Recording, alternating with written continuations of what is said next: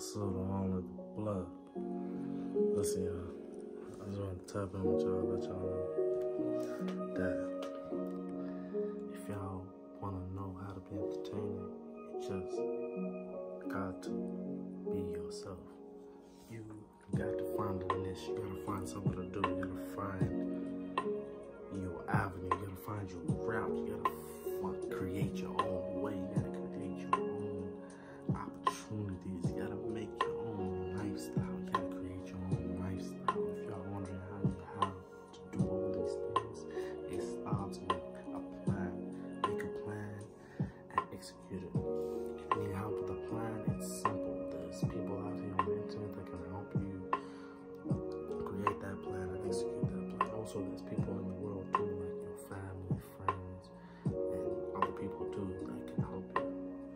So don't be afraid to ask for help too, because in this world we're living in, a lot of people are afraid to ask for help, but that's not something that you should be worried about, like receiving help or asking for help or wondering if people are gonna think that you're tripping or that you shouldn't even be asking these type of questions or whatever questions they are. Like, nah, just ask whatever questions you got. Like, even if you don't want to speak to your friends or people you know, like you can even speak to people you don't know. Like, there's helplines out here. Like, there's people you can call like 24 hours a week, 7 days. Like, you know what I'm saying? 24 hours a day, 7 days a week.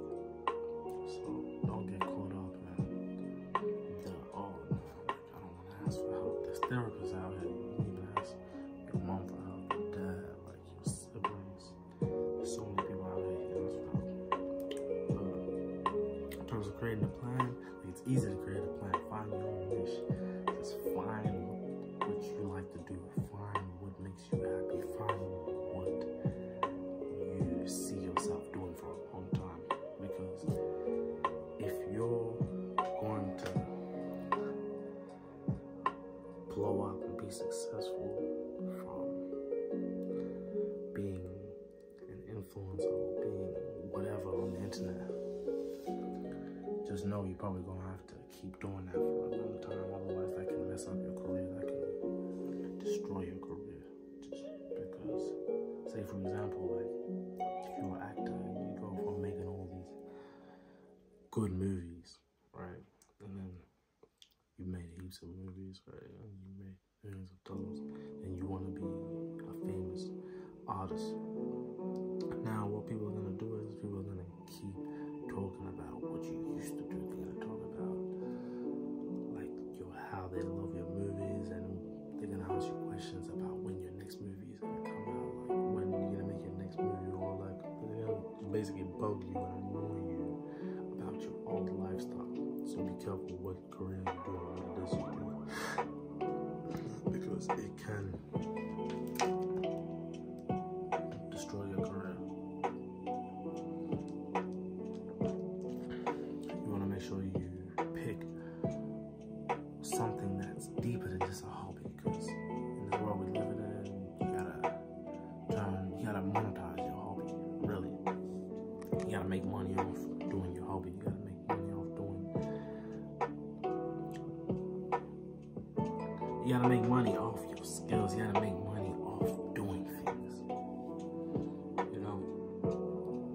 Yeah, but thank y'all for watching. Appreciate y'all. Like, just wanna know how to be entertaining. It's simple. Just do you. Be unapologetic. Just do whatever you wanna do. However you wanna do it. You gotta force this. You gotta force success. Don't just rely on just faith only and hope. Don't just rely on like spiritual things. Nah, don't rely on just